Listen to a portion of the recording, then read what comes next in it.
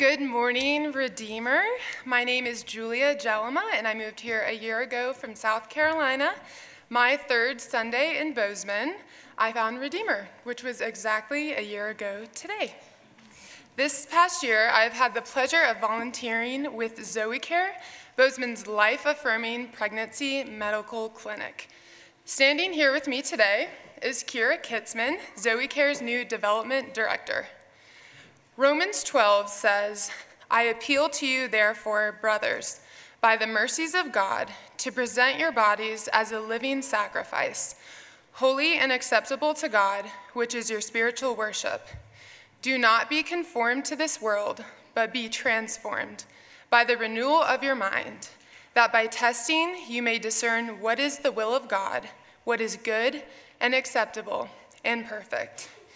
Hanging up in my apartment, I have a little pink polka-dotted cross.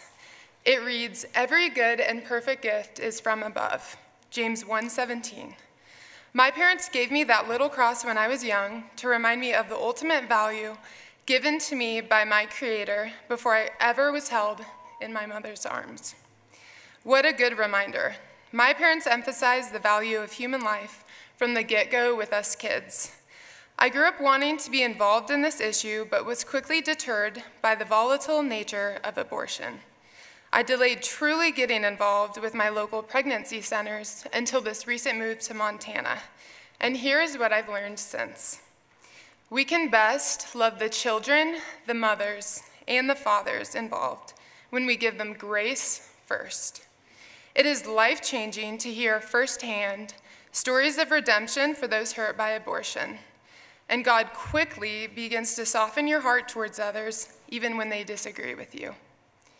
All in all, we are not able to change hearts by ourselves. God's power through us does that. We are called, however, to carry each other's burdens, Galatians 6:2, to honor one another above ourselves, Romans 12:10, and to be merciful, just as our Father is merciful to us, Luke 6:36. ZoeCare gives all of us an opportunity to practice loving the men, women, and children of Gallatin Valley in these ways. It is an honor to serve alongside the other volunteers that keep ZoeCare going, and it is a greater honor to serve a God that can use such simple humans like us in such wonderful ways to protect his creation. ZoeCare works incredibly hard to protect human life.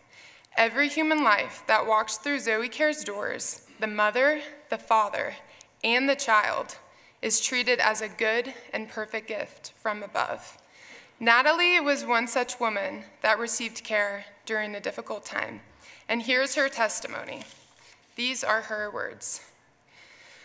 "I walked into ZoeCare in November 2022.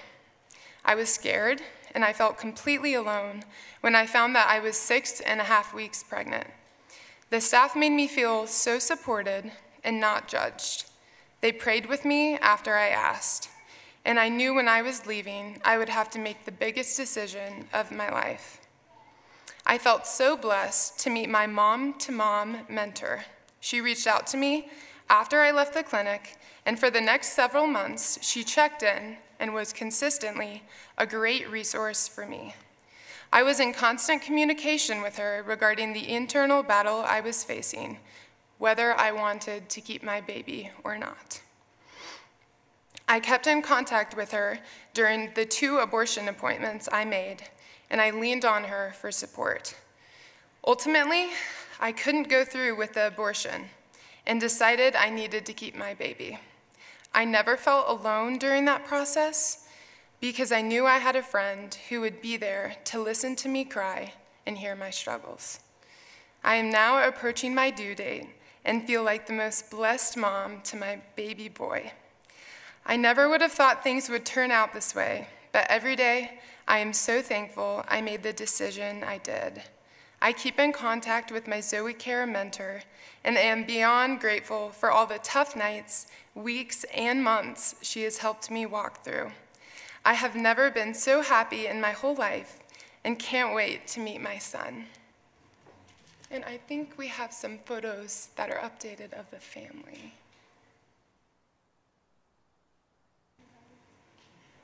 Maybe we don't. Or not. But we have great photos. We have really cute photos of Natalie, her husband, and her little boy. They took Christmas family photos. Thank you, Julia. As Julia just said, my name is Kira. I just started working at ZoeCare as a development director just about a month ago, so I am totally green. Today kicks off our baby bottle campaign here at Redeemer. So basically, we're going to have some baby bottles back at this back table in the lobby, and we'll be passing those out. Feel free to take them home. You can fill them with change, cash, or check, and these donations will directly fund the care that our patients receive at ZoeCare. For those of you who are not familiar with ZoeCare, we are a life-affirming clinic, medical clinic, and we offer pregnancy testing, ultrasounds, STD testing, totally free of charge. And we've been serving the Gallatin Valley for a little over 40 years now, so pretty great. We see about 600 patients annually. Some of our patients, they're delighted to be pregnant. They come into our doors and they're crying when they hear that baby's heartbeat. And then other patients, you know, they have a roller coaster of emotions in facing an unplanned pregnancy, so we kind of see it all. We know that about 40% of women having abortions are active churchgoers. So this is a high call for the church to get involved in this issue. We strive to open up this conversation about unplanned pregnancy and abortion in a really compassionate way, showing these women and their partners a lot of grace, the grace that Jesus has shown us.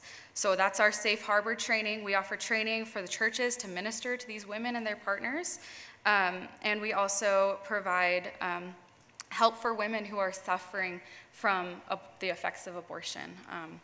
And we also offer mentoring programs for moms and dads as they prepare to become parents. We offer free diapers, and we connect them to obtain free resources for their child. If you'd like to hear more about these programs and the ways in which we are serving our community, feel free to come and talk with me at the back at the table. I'll be at the table in between services and after second service as well. And I also want to take a minute to thank you for your support over the years. I know a lot of you have supported us through volunteering, through donations, and through your prayer. And I just want to thank you so much. We are so, so grateful for you, and we would not be serving our community without the support of our churches. So thank you so much. Please pray for us in 2024 as we seek the lost and the hurting and show them unconditional love and care. Please pray that 2024 would be a year in which we empower many to choose life and we're able to share the gospel of Jesus Christ. Thank you.